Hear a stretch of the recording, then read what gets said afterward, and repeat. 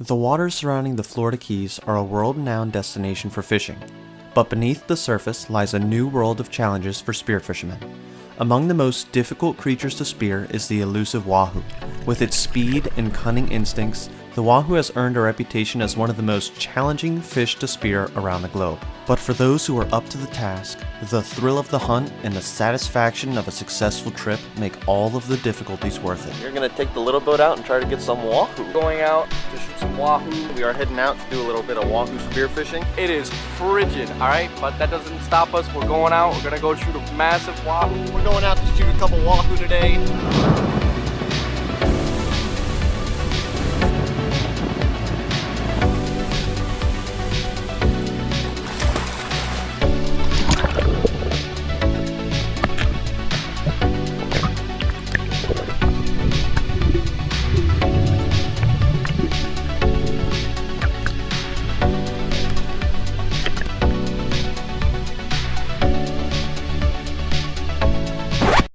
You've just spent the last 6 hours freezing your ass off staring at blue nothingness.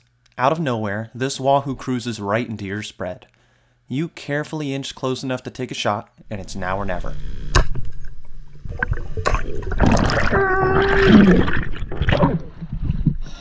How'd I miss? We've literally been on the spot for maybe a minute and a half. And they're like, oh man, they gotta be here, it's covered in bait, it's covered in bait. And then Justin starts yelling, Dad goes down, and it just doesn't happen. I took my throw flasher out and I was shaking it like this, and he came back, turned broadside, and I freaking missed. It was sick. Fortunately, the story doesn't always end like this. Sick. Ah!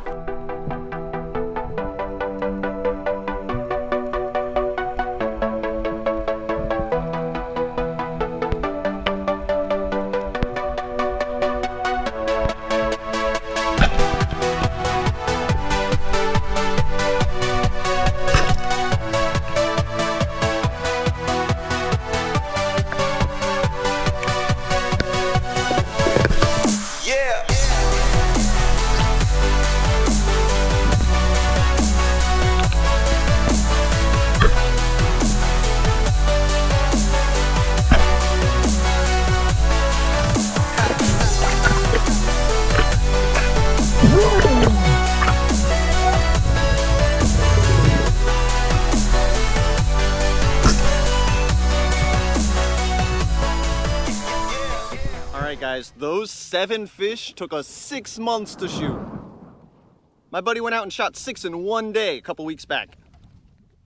It's just, sometimes it is fantastic, and other days it's, you're lucky to see one. So because seeing these fish in the water is so rare, I'm going to spend the rest of this video voicing over a handful of these dives we did, pointing out what we did right and what we did wrong. Because if you can avoid our mistakes, your odds of getting one in the boat are much higher. Alright guys, in this first clip, you can see here on the top of the screen, I got a wahoo checking out our flasher rig and swimming away from me. Kind of just slowly cruising towards them, shaking that throw flasher with my left hand. And you can hear the motor going. The person driving the boat had kind of hit the throttle a little bit too hard, and when it makes that higher revving noise, that really pushes the fish away. They kind of lose interest in what's going on here because they really associate that noise with people. So I come up, I throw that throw flasher pretty much as hard as I can, and I really want to let it sink. You can see here I'm giving it some time. I'm not swimming right up on it as fast as I can. And I'm really I want that fish to see that throw flasher and not see me. You can see here I'm just now getting into where I can see that throw flasher, and I start getting the gun ready. And you can see just to the left of the throw flasher, you're going to see the fish for a second. Take a quick duck dive, steady the gun. You can see the fish got between me and the throw flasher, and I take a shot. It was a body shot, which isn't ideal, but it is a good holding shot. I'm close enough to the throw flasher that I can dive down and grab it.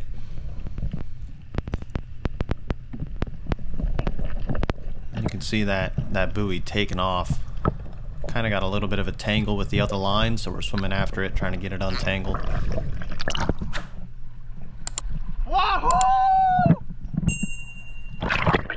So you're gonna see we get tangled up in this monofilament line here that someone had snagged on a buoy and really had just left a couple 100 yards of line just sitting out there. And if that's not gonna get caught up on us, it's gonna get caught in somebody's prop. It's really just not ideal, and you know, it's just a reminder to the divers out there, keep that knife on you because you never know where you're gonna get tangled up in somebody's line. It can be at the bottom of the reef, on a wreck, or even at the surface. Here's my brother going down to put a second shot in his fish. Taking his time. Really wanna... This second shot, you have a much better odds of getting a headshot, so you definitely don't want to mess up any meat in the second shot here.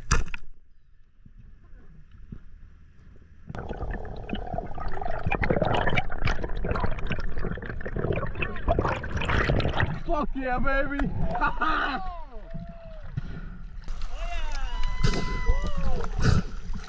Hell yeah! Solo fish came in, and he was looking really, you know, like he wasn't gonna do it. He came into the flashers, I dove on him, and then he skirted away pretty quick. I shot back out, I threw my throw flasher, and I put it way out there, and then I saw him turn way off in the distance. I kind of gave him some space, and right before he got to the throw flasher, I dove.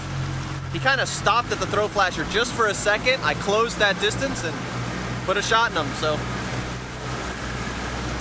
glad he's in the box. What do you think, Kyle? Nicely done. Alright guys, in this clip you can see this is a real nice wahoo. He's coming in really chill, eating on some of the chum we'd been throwing out. My buddy here takes a shot, and I guess he was a little bit further than he had anticipated, so you can see that shaft drop and hit him really low in the belly. You can hear him yelling here for he needs a second shot. And you're going to see here in a second that this float just starts taking off. This fish, because it wasn't a really big vital hit, you know, he had a lot of fight left in him. You can see Jake here start swimming after this float, and he's just taking this float with him. After chasing it for a few minutes, Jake decides to hop in the boat.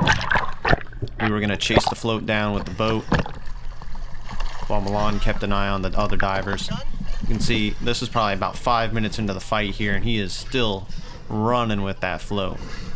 I got to give a big shout out to Koa. We originally used some cheap Amazon floats, and they were working alright, but they weren't really, you know, you couldn't pressurize them. We ended up going with these Koa floats, and they're pretty expensive. First one we bought worked great. Second one we got had a leak when we got it. And reached out to their customer service, and they provided us a new one. No questions asked.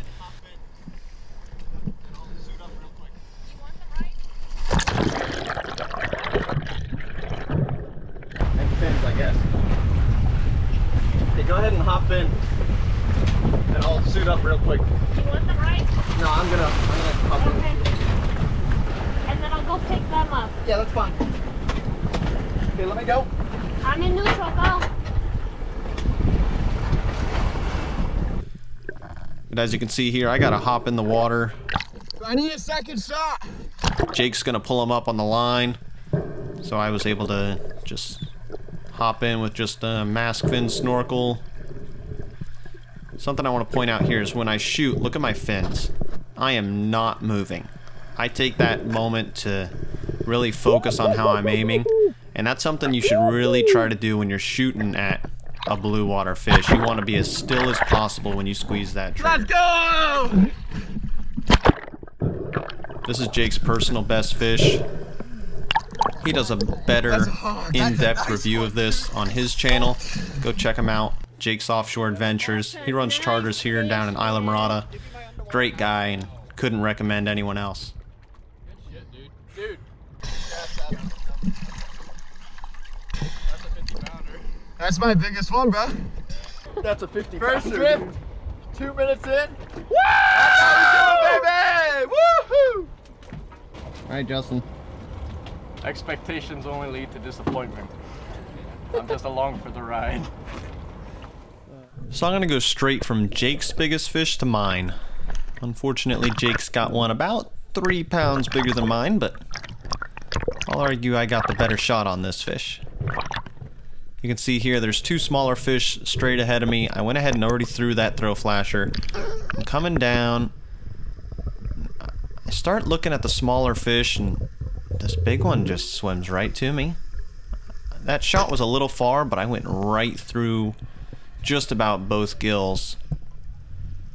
And you can see he really didn't take off with the line that much. I really hurt him with that shot. Right here on the flasher. And you can see there's another one right on that throw flasher. Unfortunately, I don't want to lose this thing. We don't have too many of them. At least we didn't this day, and you know, this was only our second drift, so I'd take a dive. These are really the most dangerous dives. You're pretty hyped because you just shot a fish. Everybody's looking around at fish. Nobody's really watching you. Maybe we got 2 divers down. That throw flasher's been sinking for, you know, 45 seconds to a minute. And you really got to take a deep dive while really excited. So recovering that throw flasher can be pretty dangerous. Don't recommend doing what I just did there, but I was saying he wasn't taking that buoy, but there he goes. I actually thought he got sharked right there. And if you look, the buoy's pretty slack now, so I thought we lost him.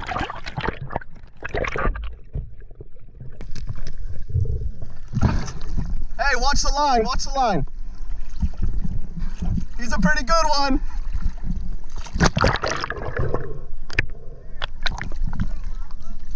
There were like 4.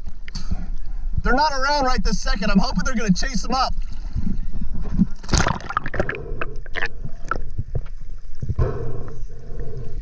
Here I am, I got the fish almost up. Right under me is another nice freaking wahoo. I go ahead and I unclip that throw flasher I had saved. Get over here. Fish is right there. I got him right in front of me, like 5 feet.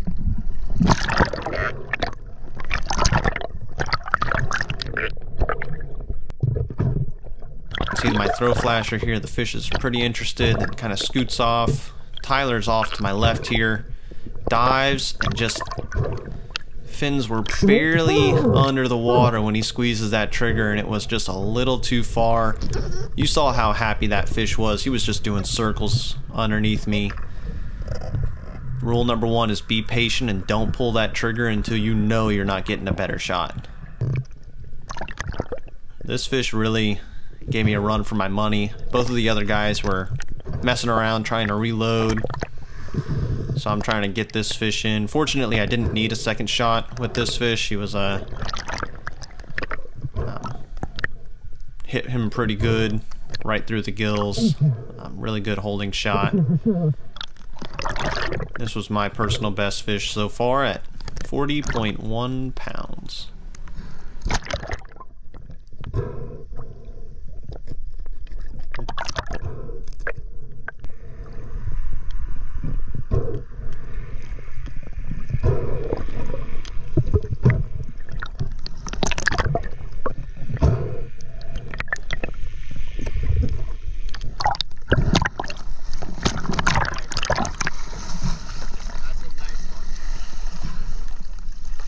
You'll do. Oh my God. Alright guys, in this clip you can see I have a wahoo in front of me. Kind of got the gun ready. I'm shaking the throw flasher with my left hand, trying to bring him in that last couple of feet. You can see he's just kicking a little too hard. I decide instead of chasing this fish, I'm going to go straight up and get that throw flasher out ahead of him. You can see my buddy already threw his, it's there on the left. I put mine only a couple feet ahead of me. This fish just turns right around as soon as I stop chasing him, giving my buddy a beautiful shot.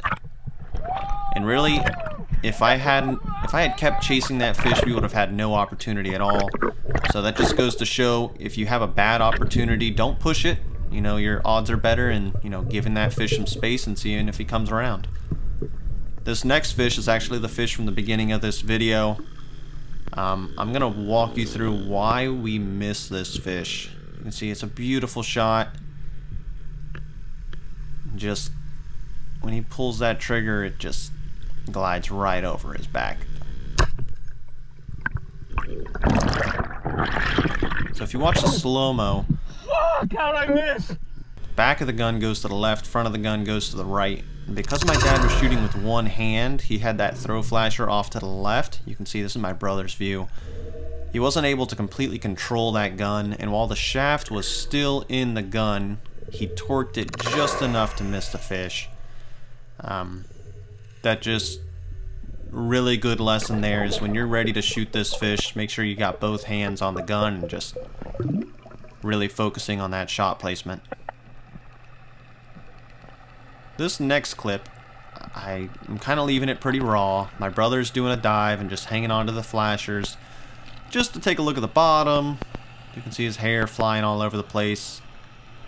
And just way out in the distance you can see these wahoo. And instead of coming up and throwing the throw flasher, he lets go of the, the flasher rig and just starts slowly swimming towards them. And you can see he's pretty deep. He's probably been down 45 seconds at this point. These fish are still way out of range and swimming away from him. You can also hear this boat running in the background. And as we talked about earlier, the wahoo really don't like that.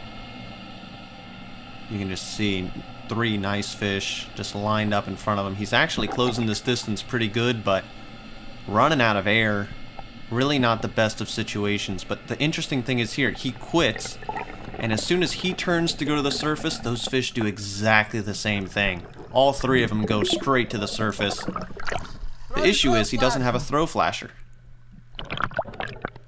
But because he stopped chasing those fish, they swim right up to him. This fish is right at his feet. He takes a duck dive. The fish kind of turns, and before he's really able to steady that shot, just doesn't quite get lined up right. Those fish were happy. They were right under the boat, right under his feet. If he had waited a couple more seconds, I would have been able to get him that throw flasher. This clip is my dad's view of Tyler. You can see Tyler's going down, takes a shot, and if you just look, he shot at a fish and you could see it just for a second. What happens next is just incredible.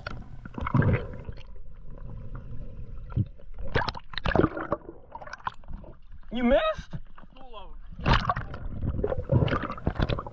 So my dad turns around and you can see there's 4 wahoo right there. Takes a dive, there's a 5th wahoo. Starts lining up on one. Swims away a little bit, stays out of the range. You can see there's 5, 6, 7, 8, 9 wahoo. Changes to go after this one, starts chasing it a little bit. It kicks a little bit away. My dad comes up, takes a breath, tries to catch his breath. As you can imagine, we're used to seeing 1 or 2 fish a day, and probably another 8 wahoo swim right underneath him. So he takes another dive. Man, and these fish are right here, and just before he's able to settle that shot, just doesn't happen. And again, both Tyler and my dad didn't have throw flashers on this drift, so 1 throw of a throw flasher and 4 or 5 of those wahoo would have been circling on it, and it would have been over. So that's a great lesson. Keep that throw flasher on you, because you never know when something like that's going to happen. It's rough. Real rough. But unfortunately, that's just how it is sometimes. You really don't get them every time. This is probably our 3rd trip in a row of not getting one. It's the way wahoo fishing goes, like today we started off with 12 boats out here and now there's only 3 of us diving for them.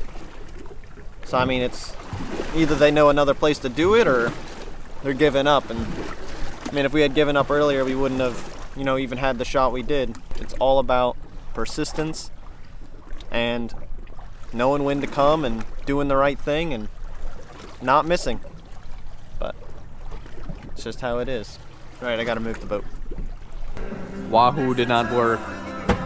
We're out here at the boat parade. Merry Christmas, guys.